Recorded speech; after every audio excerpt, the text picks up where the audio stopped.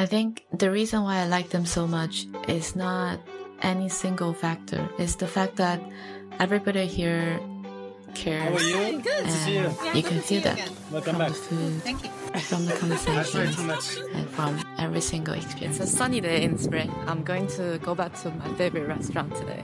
It's called Pavyllon London. They just won 1 Michelin star. And I can't wait to see what's on the menu. How are you? Félicitations. How are you? You saw the Michelin plate? Yeah. It came yesterday. Yeah? Oh, yeah. Congratulations. You look great. How are you feeling? Very happy, right? How long does it take for you to get a star? Like 6 months. Yeah. 6 months. 6 months, guys. 6. The new anointed Michelin star chef. You happy? Very, very happy. So we have to keep the Michelin star. You will keep it. You will get another one very soon. Thank you, thank you. Because quality, love in the food, in the service come as well with the quality of life. So I'm very happy to be back. It's good to see the chefs and see the team. They're very happy that they got the 1 star. I think I'll have something new to try on. What's this?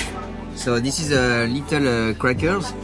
It's crispy. Inside there is nori with a tuna tartare, seasoned with sesame and a bit of wasabi and a seared foie gras on top.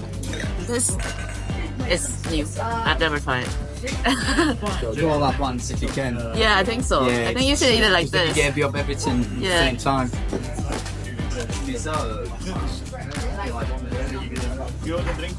It's very nice because it's crispy on the outside and the beef tartare is at the right. It's the right salty level, and then you have something. I think the foie gras on top. Tastes very lovely. And hazelnuts. And the fruit pastry, we have bechamel sauce and parmesan cheese. I have never tried this. No. It's really It good. looks amazing. Underneath there is a confit celeriac with a bit of foie gras, and on top there is a red mullet carpaccio just under the leaf. The leaf it's a shiso leaf seasoned with a sauce made with shiso and celeriac with a bit of ponzu. Smells like spring. Yeah, it's really fresh. Yeah, you know, with a bit of lemon juice. Smells like spring on a spring day. It's perfect.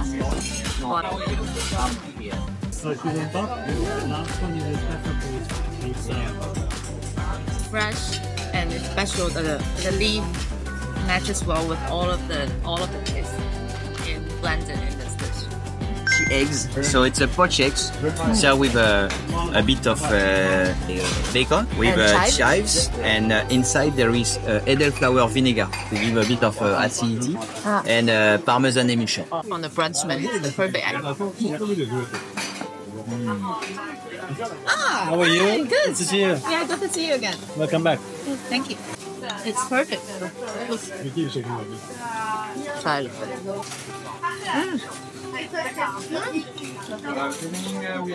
You know, because of the egg yolk, it's still flowing, and together with the vinegar and the parmesan cheese, it's just smooth and rich but light. A dish that I really like, put in a black pepper oil.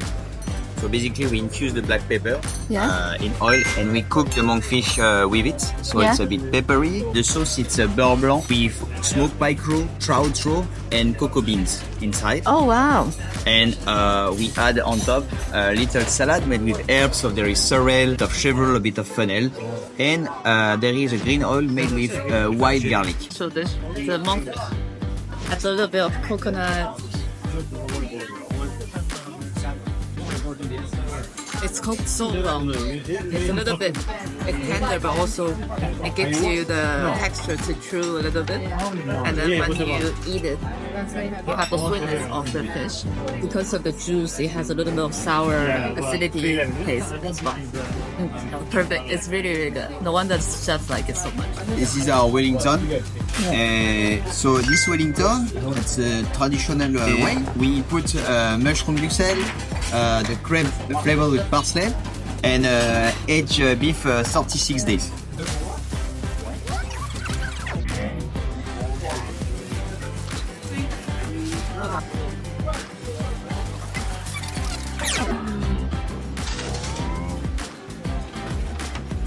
Voilà. Voilà. So it's You see here there is the beef, yeah. mushroom duxelles with chicken mousse. Yeah. Here there is a green part, is a crepe that maintain the humidity, the juicy of the meat inside. Oh wow. Flavor with parsley, and all around the puff pastry. Oh. A bit of beef jus.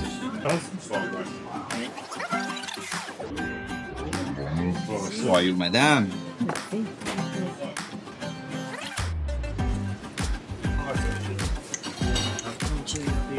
Voilà. Bon appétit. Thank you. Thank you. Thank you. Bon Thank you. appétit. Smell it.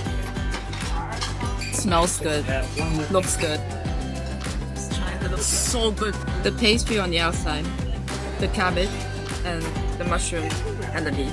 They're just dancing in your mouth. And also, it looks heavy, right? It's actually not that heavy as well. So it's really, really good. Come here for their lunch. The brunch menu on the Saturday, they have this on their brunch. So the rhubarb, so you have a portion with orange marmalades inside in the orange, arlet of kubi paper, it's a paper from Indonesia, and on the side has a sauce. It's a sauce with the extraction of walnut, vanilla, and kubi paper. Thank you. So classic French toast. This one, that's why. I'll try too much.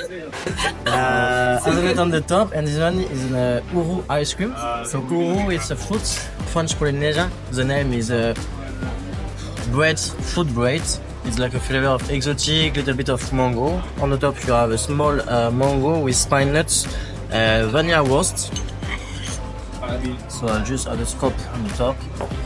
And French toast is bread. Bread is Sunday. Sunday is brunch or weekend, and we have just the flavor of the bread, like home when you have your roast your bread on the Sunday. Thank you. This rhubarb thing, it's so fresh, so fresh. The rhubarb with the sorbet. It's my type of dessert. It's very fresh. Depends of the work. The more you work, faster it is. Yeah. We work hard. Hard work always pays. We have nice beef tartare as well. The other one, I forgot in English. Well, I should try French. I don't know. I forgot in En English. français.